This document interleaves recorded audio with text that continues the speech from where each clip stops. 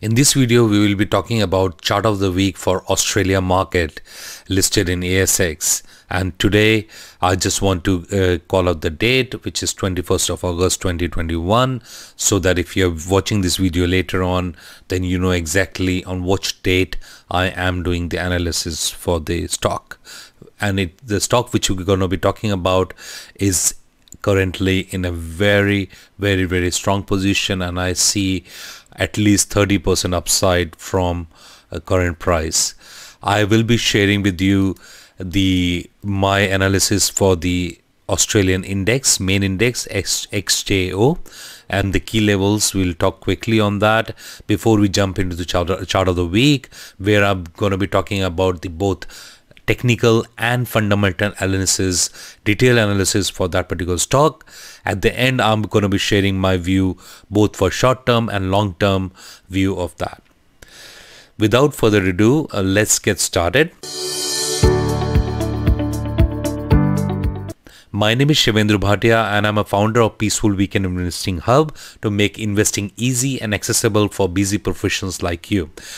And just before we dive into the details, I want to put through the disclaimer. Please read through this carefully and before moving forward.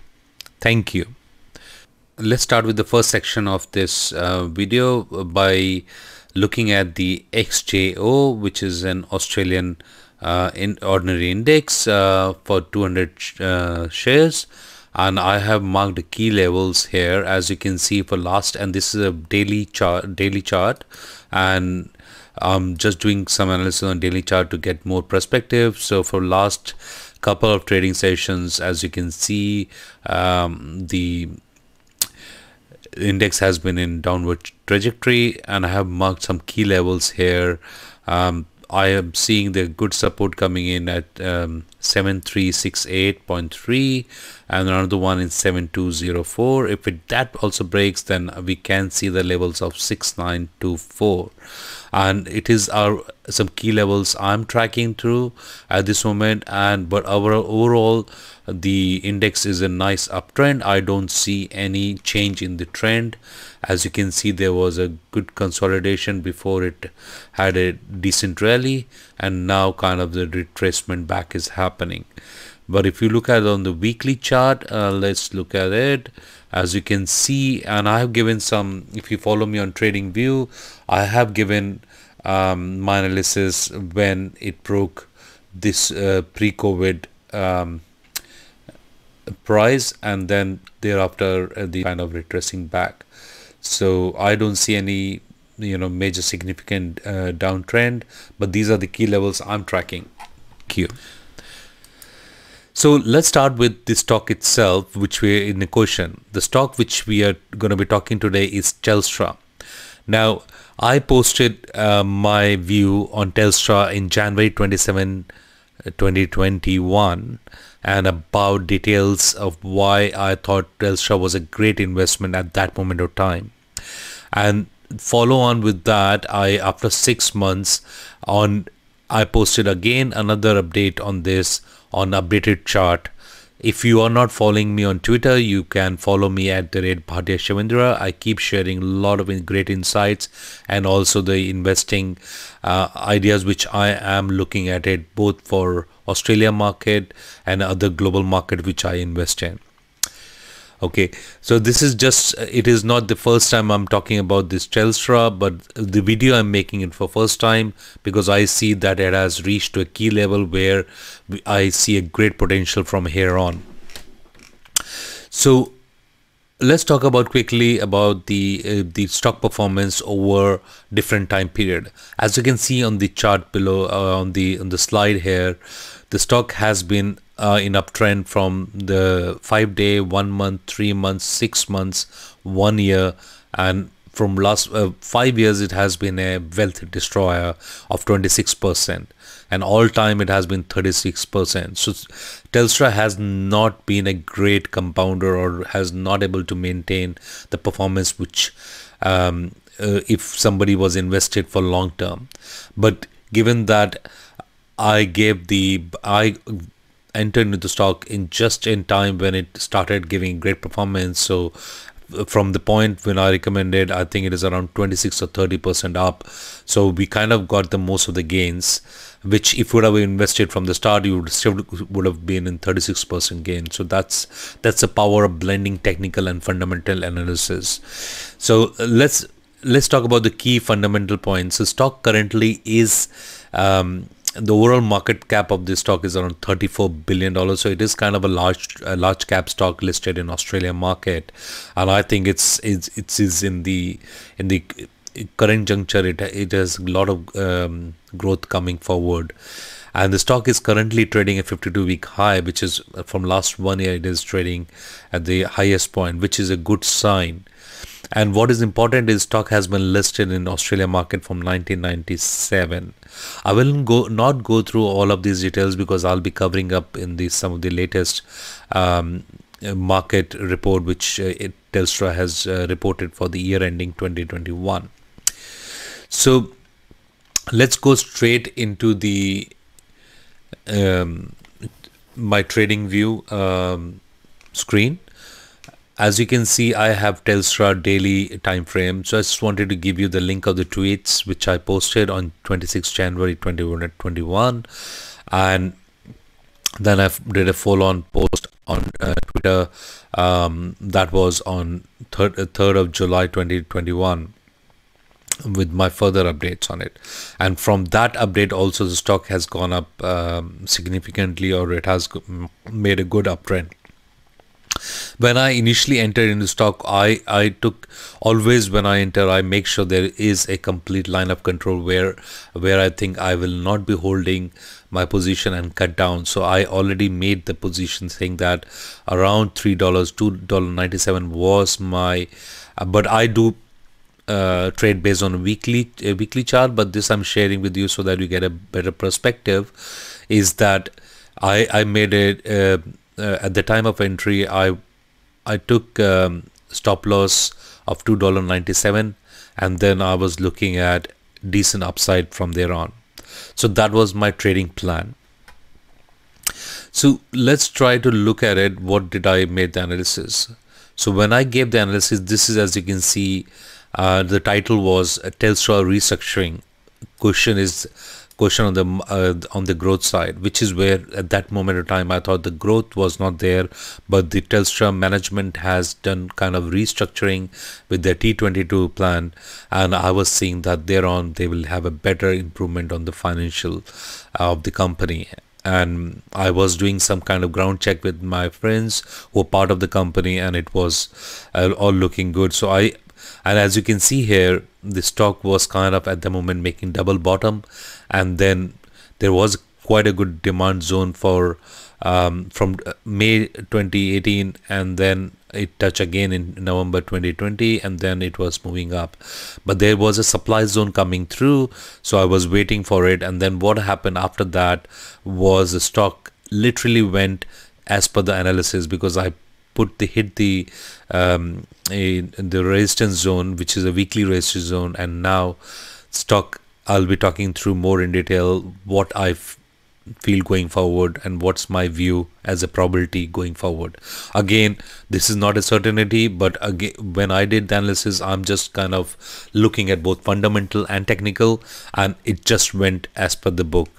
And at that moment in time, I was closely tracking it. I knew that 5G is coming through, so there is a lot of other restructuring was one of the key things, and the Telstra was planning big on 5G in Australia. And their dividend policy also they reviewed, and they brought down the dividend so that they can cut down on their debt and basically also simplify their business model, which was a key element of their restructuring. So recently Telstra announced the buyback of shares, and this, as you can see, on 12th of August. So they kind of made a sale of their tower as per their T22 plan. They basically have let go their infrastructure tower business, and whatever the proceed they got with the transaction value around 5.9 billion, they kind of returned 50% to the shareholder as form of buyback, and remaining they're going to be using to reduce the debt. Okay, so that is good sign. So at least the business model has been kind of the revamping, so it is good. So they're doing a buyback of 1.35 billion. Now recently, when the full year 2021 results was shared on the stock exchange, and I want to share some of the key points for that particular outcome of this slide. I'm not going to go in detail of it, but I'll share the links if you want to go through that by yourself. But I will share something very important points which I think are the key. So there is a turning point on the financial trajectory. So thereon, management is expecting that the financial trajectory of the company will be good because they're kind of implementing the T22 strategy. We have and they have been completely focused on delivering that. And so basically they have radically simplified the business model. That says itself a lot, right? So there's I know that I've done some channel checks on this. They kind of have they have made their own stores and they've simplified the business model. So now there is no more lock-in periods. So a lot of changes have come in. If somebody who's tracking this company or own have the Telstra connection, and productivity targets on track. And they have also recently restructured their whole legal entities as well, which is also there on the internet. You should go through that. So they have simplified that. Now, next strategy update they will do in September 2021, which I'm looking forward for it. And moving on further, this is some of the financial highlights. Obviously, it's in we are in lockdown here in Australia, so I'm not expecting there'll be some hit and headwind on that, but I'm sure as Australia and opens up, then they will have a good uptick there. So this is some of the operating highlights. They are going with the mobile strategy to continue to deliver the growth. I think that's the main area of growth where they want to have the postpaid connections, and with the 5G is their main approach. So I think with this they will definitely have good growth coming through. Now, one of the area which I have noticed that they, and personally I was a Telstra internet user and I was absolutely not happy with the customer experience, and they have and good to see that they have put this on their forefront to increase the NPS score for the customer, and which is great. And I think that will definitely change the perspective. And they have been continued in cost reduction, which is drastic cost reduction by reducing the workforce, streamlining their stores and their partners. I think recently they let go all of their partners, Telstra partners, and now most of them are company owned. So that's the and building value. So this is the area we should watch out for, because these are more of a different business segments where I see growth, like for example enterprise, which can be another growth area. Telstra Health, recently they made announcement of one of the I think they made announcement to buy out a company in health, which could be another growth area. And then this Telstra venture to invest in the startup ecosystem. So I'm expecting there will be a lot of value, shareholder value created out of this. So I'll keep a close watch on that. So EBITDA growth has been half, but now there is sequentially there is a growth. So I'm expecting that from here on the trajectory will be upwards. And also that's what is the guidance and ambition as well from the management. Let's me go through the slide 5. So this is the T22 basically target 22 achievements up to date. So they're kind of expecting all the restructuring and this particular program to be completed by 22, and their main areas was simplification and digitization, which I think, and the ways of working, making leaner, simpler and easy working, productivity increase, network leadership. Basically they want to have maximum network all over Australia, so that way they have the leadership position. And then the infrastructure business, which kind of they let go that, and because that was a non-core business, so that they can cut down their debt and make their balance sheet stronger. They kind of completed 80% of it, and some of them areas are on track, which is good. They're sharing all of the details. This is more details of each and every area, so I think which giving a lot of information here, which is great. What I will do is I'll go straight into slide 51 and see how are they, what are the main areas. So as you can see here, their incomes are divided into mobile, which is postpaid, prepaid, mobile, broadband, Internet of Things, and wholesale. And then they have some hardware sales, and then they have fixed line connections, and the enterprise area, and NAS, and the wholesale, fixed wholesale connectivity. So this is broadly their revenue breakup is. And I think at this moment in time, I will not go much in detail because they're kind of restructuring, and because of the 5G network, they've done a lot of upfront cost. So which kind of, I would say, sorry, let's go back. So from here on, they have indicated the investments on infrastructure will be less, so the focus will be delivering the shareholder value and the growth of the company. That's what the what I understand by reading through the annual report. Now let's quickly go through the weekly chart of Telstra. Now, as I shared with you, these, as you can see, the stock made double bottom, which is a good sign, because the after the double bottom, the stock has kind of rallied. So, and also as you can see here on the volume chart, there has been a good volume for the last couple of weeks, because it's a weekly chart, and weekly chart generally we analyze it for medium to long term, 3 months to 1 year. So that's very important. So each of the candlesticks are a weekly candlestick, and the stock has closed in a very strong note. As you can see, the previous high of the stock was, as you can see here, if you can see the high, low, close, and open. So previous high of stock was 401, and the stock, and I consider weekly chart because as part of my peaceful weekend investing, I'm only looking at weekly charts and monthly chart. Stock managed to close above that, which is a great significance for me, which is $4.02, which is a good sign. So for, if I have to look at it and quickly draw some of the lines here, so this was one of the resistance area which I'm expecting. So my target, first target, has been achieved, and now we are looking at these are the key areas which I would watch out for in terms of if I'm holding stock. So anything below, so I keep trailing my stop losses and move forward. So now from here on, I'm at least expecting the stock to go,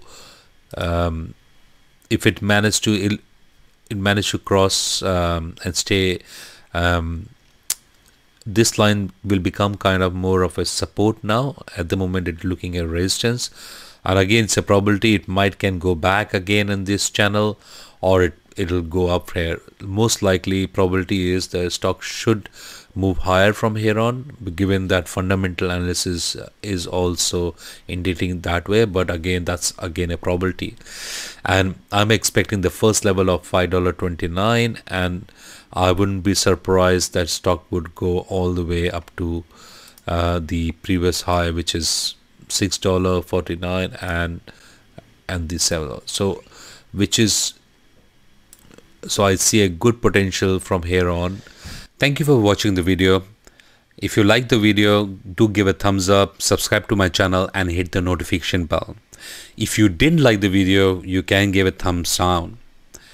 And also, I will urge you, if you can share some comments, some of the key takeaways, area of improvement. I'm personally going to look at each and every comment and respond to it. And also you can connect with me on my Telegram channel, which is a free, and where I share a lot of investing insights for Australia market and also the global market per se. And you can join with the link below here, sbhatia.co/telegram. And if you want to connect with me on other social media handle like Instagram, Twitter, or LinkedIn or Facebook, you can go into the link sbhatia.co.bio/bio, Peaceful Weekend Investing VIP member group. And also once you hit the bio link sbhatia.co/bio, you will get to this page where you can connect with me in any of my social media. With that, thank you very much once again, and I'll talk to you soon. Be safe. Bye.